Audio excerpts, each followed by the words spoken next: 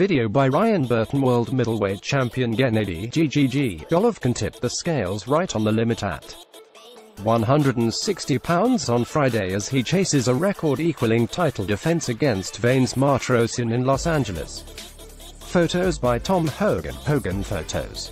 The unbeaten Kazakh star can equal Bernard Hopkins' record of 20 successful defenses of the middleweight crown on Saturday when he faces the Los Angeles-based Martirosyan at the StubHub Center.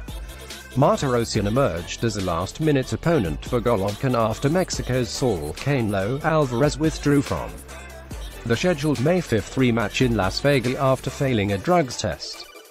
Martirosyan, who normally fights at light middleweight, will be stepping up a division to face the hard-hitting Golovkin, who is unbeaten through 38 fights, including 33 by knockout.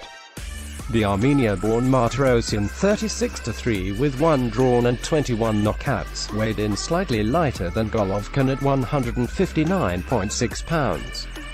Bookmakers have made Golovkin a short odds favorite against Martirosyan, whose last fight came roughly 2 years ago and ended in a unanimous points defeat to Ryan.